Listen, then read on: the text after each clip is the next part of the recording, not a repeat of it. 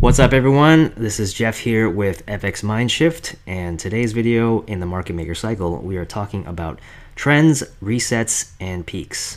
Okay, so let's get started. Trends. There are two types of trends that we're talking about here when we're dealing with the market maker cycle, and that is the market maker trend, okay, which is the real trend, and also the retail trader trend. Okay, so basically what everyone else sees on the charts, right? The trend is set by the market maker, okay? It can be reversed at any time, all right? And the sooner you understand that, it will give you the edge to trade in both directions, okay? Buy or sell, all right? Don't be so biased, right? With a long or short bias that you miss setups, okay? Either way, because there's really only one time that you shouldn't be trading against the trend, and that's in level 1, okay? Level 2 or level 3, you can trade in both directions, okay? There's going to be patterns in both directions, and you can take trades in both directions as long as you get proficient enough with observing and identifying the patterns and, you know, taking your entries at the right places, okay? That's why in my previous video on the levels, I specifically emphasized that knowing the levels is not as important as knowing the pattern, okay, the behavior and the timing, the counts, the pushes, okay, of the cycle, okay, because if you can recognize those at, you know, the different levels, you can trade it in both directions, okay, as long as you know what you're doing. So don't get so biased that you miss setups. You know, this is one of the reasons why that happens, okay. Okay, so the trend on day 1, this is generally what happens. So the trend is generally a 3-day cycle. We know that, right? It's a 3-day cycle. It can be more or less. We also know that. It can be less than 3 days. It can also be more than 3 days, okay? But generally, as a rule, we're talking about a 3-day cycle, okay? 3 days of rise or drop before the reversal, okay? And that's the cycle. So the day 1 part of the cycle is the reversal day, okay, or the peak formation high or low. That's the start of the cycle, okay, where you get your peak formation, you know, W or M, right? This usually comes as a market surprise, okay, catching everyone following the traditional indicators and strategies, okay, i.e. the retail traders off guard, all right, because, you know, they'll have many days of rise or drop, and they'll think that the trend is continuing, but then they'll throw in that you know, reversal in there, and then everyone will get caught off guard and like, oh, what happened? This reversed on me.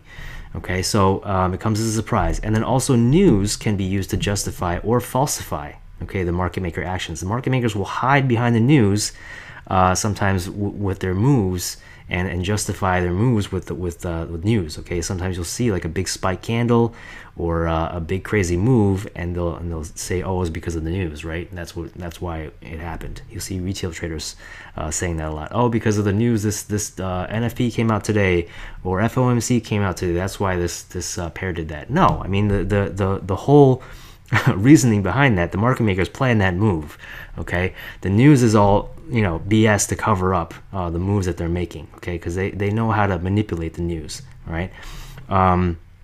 I generally tell everyone to kind of stay away from trading the news, okay? It's not a risk worth taking. You know, I know people that do trade the news successfully, and you know, if you're right, you can get a big payday. But if you're wrong, you can also blow an account real fast, okay? So it's really generally not worth the risk. I mean, I would rather just trade normally when the market is stable and conditions aren't volatile. I mean, when the news comes out, the spreads can open up crazy amounts, right? I've seen spreads open up to 40, 50 pips, right? Stop losses aren't going to save you on those moves, okay? They're gonna hit your stops, they're gonna jump your stop losses, and they're gonna take you out at 40 or 50 pips. If you had your stop loss less than that, it won't matter, okay? If you need me to explain that to you, send me a message and I will in detail, but I won't go into detail on that on this video, all right? But don't trade the news, okay? That's my recommendation, okay? Just you know, trade the cycle normally when the market is stable, or wait till the news blows over and then trade, okay? That's the better route to go. Okay, day 2 of the trend. Okay, this is where the retail trader trend and the traditional technical strategies will be validated. Okay, so this is the only time in the market maker cycle where the market maker trend and the retail trend will line up, okay? And so you'll see, like, you know, moving averages, technical indicators will cross over, and they'll fire signals, right? Like just like the 5200 cross, you'll see like the RSI cross above the 50. You'll see the CCI or the MACD cross over the 0. Stochastic, all the indicators that the retail trader uses will give you these signals usually on this day when the trend is validated. Okay, so this gives the opportunity for the people following the trend, right, the technical traders, to hop in this trade, right, to get in and ride the trend. All right, majority of retail traders may still be unsure at this point. Okay, and they're usually waiting for some kind of further confirmation to get into the trade. Okay, so that usually happens on day 3. And on day 3, traders are now convinced that this is the real move. Okay, so now they've seen this thing, drop, or they've seen this thing rise for 3 days straight now. Now that they're convinced, right, that this is the real move, now they're getting in. Okay, and what the market makers will do to kind of, facilitate that, they'll show acceleration and separation from the moving averages. They'll also do things with the candles, right? They'll make big spikes, big moves, okay? And they'll make aggressive moves to kind of induce people to go the wrong way, right? So they'll kind of induce the buyers to go long, or they'll induce the sellers to go short at this point, right? With big, fast moves. Okay, they'll also use the news to help validate their story or fake you out, right? And just like I said, they'll use the news to justify their actions. Okay, so you got to be careful of that as well. But the retail traders are seeing this as, more confirmation for them to get into the trade. All right, when they have collected enough contracts at this level, the market makers, they will apply the brakes, okay, and trap everyone, i.e. retail traders, the wrong way. Okay, so when they have enough contracts at this level, okay, they slowly put on the brakes, and then they'll whip it right back around, and everyone will be back in confusion mode, right? It comes as a big surprise now. We're back to the cycle where the reversal is, and now everyone's confused. Like, I thought this was, going to continue going up to the moon, right? What happened? So everyone is going to be trapped the wrong way, but not us, right? Because we know better, okay? Okay, so let's take a look at a chart example. Okay, so this is USD/JPY, and this just happened last week. So if we take a look here at our peak formation low, okay, you can see our W here to start the cycle. Second leg, well, actually it's the third leg. Okay, 3 hits to the low. You can see the low was not taken out. Beautifully price wall right here. 3 hits to the low, starting the trend upwards. Okay, so this is our day 1 of rise. You can see our 1350 cross right here. Now keep in mind that this trend was coming down before this, right? It was coming down and down, and see these big fast candles here, inducing people to take the short, right? Convincing the traders that this is still going short and that this should be a sell. Okay, so here they pull back again, they pull back again, and then they hit it a third time. So they're collecting all of these sell contracts, and they're hitting the pendings down here by opening up the spread down here, okay? And they're collecting all those orders. Once they have enough orders, then boom, they reverse, come back up here. All these people that are taking these sells are in drawdown. Stop losses are hit. I mean, maybe some accounts are blown, but now we got our level 1 rise, and the market maker gets the hell out of there and reverses on them. Okay, so that's the start of the day 1 cycle. Okay, then we get our pullback, and then into our day 2. Okay, so what happens on day 2? This is the retail trend validation. Okay, so look at this candle here. This big fast candle pushes through this important price level. So I mark this price level as 110. This is a 0-0 level. 110 is a very significant price level. Any 0-0 price levels is an important psychological level. You can see the 5200 crosses here. Once price breaks through this level, retail traders are taught, breakout traders are taught, when a price breaks through a significant support level. Okay, so this, you can see this was a very strong support level previously, right? When it breaks through a very strong, resistance level, not support. When it breaks through a very strong resistance level, okay, you should be taking those buys, right? So a lot of people probably had pending buy orders here. Once they see this candle close above like this big strong candle close above, a lot of people are taking buys at this point, right? That's what retail traders are taught. So this is validated right now. This is day 2 of the trend. Okay, this is, like I said, this is the only time where the market maker trend is going to line up with the retail trader trend. So you have your 5200 cross, you have your breakout traders taking buys long, you have your retest of this price level. Okay, so you can see it now, it bounces off this level, and bounces back up. So what happens now? This resistance level has now become a strong support level, okay? And now more buyers are coming in after this bounce, right? So this is the day 2. So now people are seeing the trend is validated, and more traders are hopping in, right? So here we go. So that's day 2. Day 3, what happens? Now, day 3, you see this continuous rise. You have this very strong upward trend. Okay, you have this trend line that's not been broken, and everyone's seeing this going up and up and up. And now everyone is convinced that this is the trend. Okay, so this is day 3. You're all convinced that this is a trend. Everyone's hopping in now, piling in. And now what does the market maker do? They make big, fast moves. You see this 1, 2, 3 fast moves to the high, right? Breaking through this strong price level, okay, 0, 0, but then pulling back, right? So now there's the first hit. That's the first leg, pulling back, okay? Then slowly hanging around this level, inducing people to take more buys, and then one more fast move up to the top, breaking through this 0, 0 price level, and then pulling back, okay? And then one more time, 3 times again, 3 hits to the high, just like we did down here at the peak formation low. This is the peak formation high now, and now we have 3 hits to the high. What are they doing when they're breaking through this price level and coming back through? They're trapping these traders long, okay? Long traders are trapped here. People have their pending buy orders set right above this price level, because they're taught, just like down here, when the price breaks through that strong resistance level, you should be taking those buys, okay? So what do? Once the orders are captured here and here and here, they take it right away from them, okay? They whip it back and reverse on them, okay? So you can see a set of railroad tracks here on the 3rd hit, okay? And if we were taking, if for us, right, the people that have studied the cycle and know what's going on, this is your 2nd leg of the M, or 3rd leg, right? Close below 13, RSI confirmation, okay? RSI is below the signal line, below the market baseline, nice angle of separation, okay? And you can see it takes off from there, okay?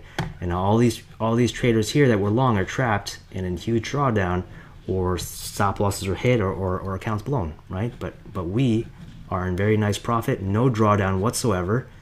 And if you held this trade from this point of entry, this was a nice 50 pip trade, okay? So this is the classic example of what happens in a market maker trend, okay? So I want to talk about resets and peaks, okay? Because sometimes what happens is the market makers will need to continue the trend and not reverse directions, okay? And they do that by using resets, okay? So resets are used by the market makers to book profits and continue the retail trend. Okay, so think about this. Market makers are continuously going in one direction, right? Say buys or sells, and they're just taking the price up and up and up, or down and down and down. Okay, they can't continue to do that forever, right? They have to, at some point, book some profits, reverse, book some profits before they can continue down and continue the trend. Okay, so they do that with a reset. All right, and the reset will represent a new peak formation. Okay, and then from there you can expect 3 more days of rise or drop. Okay, now not always, right? If no one falls for it, there may only be 1 more level of rise or fall, okay, before they reverse it. Okay, but that's why in some cases there can be 4 or 5 levels identified, and also why we use stop losses. Okay, so it's very important to recognize that. So I'm going to teach you how to recognize that right here. Okay, so let's take a look at a chart example of USD CHF. This is a reset example. Okay, and if you look here on the chart, we have a peak formation low to start the week. All right, well, it says this is actually the middle of the week, but there's a peak formation low. Okay, we have our W with our 2nd leg here to start our day 1 rise, 1350 cross. Okay, into a pullback. Then day 2 of rise with a little bit of pullback, 5200 cross into level 3, and then we have our peak right here, right? Our M formation, 3 hits to the high before they reverse and take it down, okay? But I want you to observe what happens at this level, okay? So now what we're expecting is we're expecting another 3 levels of drop right here, okay? But that doesn't happen. What happens is they hold this level, okay, and actually come back up, okay? And when they come back up and breach this previous level high, that's when you know that it's a reset and it's a confirmed reset. Okay, so take a look at the structure. Okay, and a giveaway will be that the level 1 rise from the reset will be about approximately the same distance of the level 3 drop. Okay, so you can see this drop and this rise is about the same distance, and then it kind of breaks through that structure, right? So this would be a confirmed reset because it has broken above this previous high, and then you can expect on the following day, okay, you can expect another level or rise. So you can see here a stop hunt low and then a rise. Okay, so 1, 2, 3 into our peak M. Okay, and this is where our second leg is into the drop, and then this is where they finally take it down and reverse. Okay, so that's an example of a reset. If you take a look and you see that the structure is broken, the previous high is broken, and they continue upwards, you can expect them to continue upwards from that point. All right, so here's how you can basically tell if it's a confirmed reset and non-confirmed reset a little bit better. So confirmed reset is, like I said, take a look at the structure. If it has broken the previous high, okay, and it's continuing upwards, this is a confirmed reset. Okay, conversely, on the way down, if it has broken the structure on the way down, the low, then it's a confirmed reset. But a non-confirmed reset will not take out that high, right? It'll come back and it'll just be, this will continue into like a multi-session M or a multi-session W, okay? But it will not take out that high. So that's how you can basically tell if it's a confirmed or non-confirmed reset. And I'll show you another example here. On this chart, confirmed versus unconfirmed, and this is over the course of a few weeks. Okay, so this is an H1 chart, so each of these lines denotes starting and ending of a week.